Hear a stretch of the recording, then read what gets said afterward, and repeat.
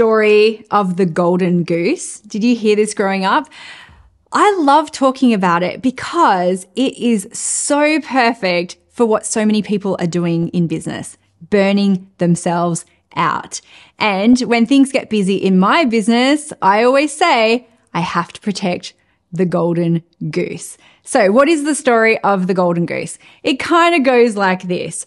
There was a man who had a goose that started laying golden eggs. And he was like, sweet, I'm going to be so rich. And it did make him very rich. But he got greedy and impatient and he wanted to become even richer faster. So he decided to cut open his goose so he can get all of the gold at once.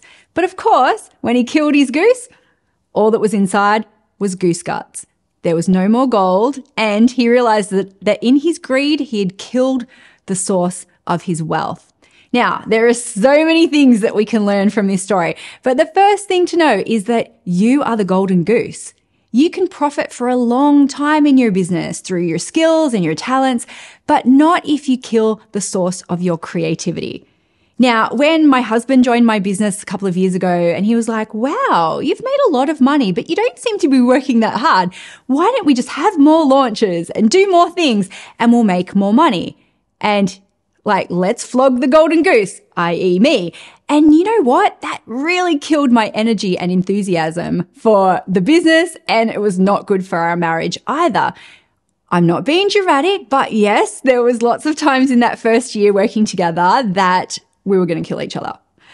Because I realized that without me, without my energy, there is no business. And yes, maybe we can squeeze out a bit more profit, but there's just some goose guts in there, right? So you have to learn to take care of your golden goose so you can lay golden eggs for a long time. And I've become a fierce defender of my golden goose now, and I have to protect it from myself, from boundary oversteps, and from other people who think I can just work harder. So here's my question to you. Are you in burnout mode right now?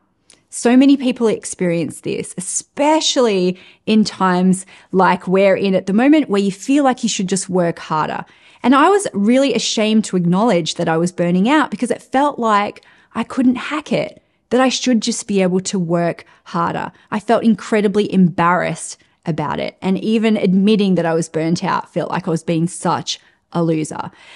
And it was because in our quest to succeed, we thought that more work would equal more money, but it doesn't always work like that.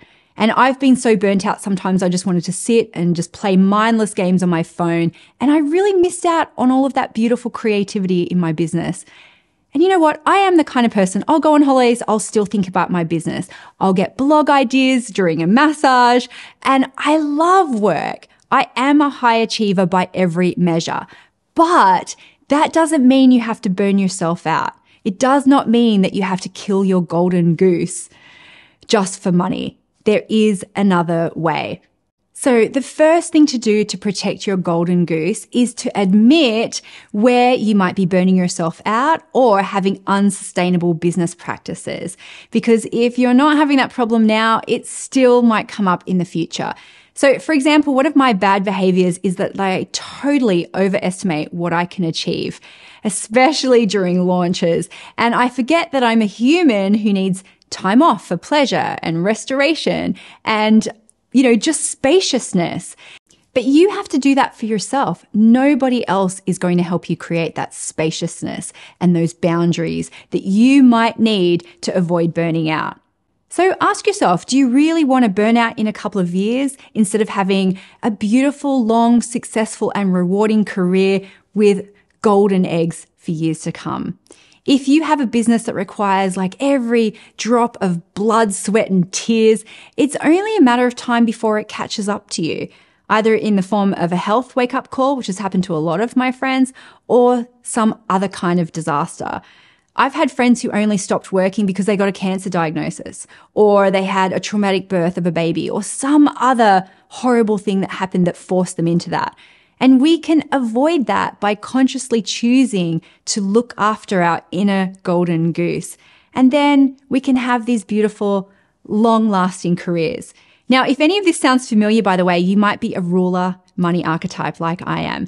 And rulers, we lie to ourselves. We always say that we'll just work a little bit hard now and then we'll take some time off. We see money ideas everywhere and it can be really hard to switch off.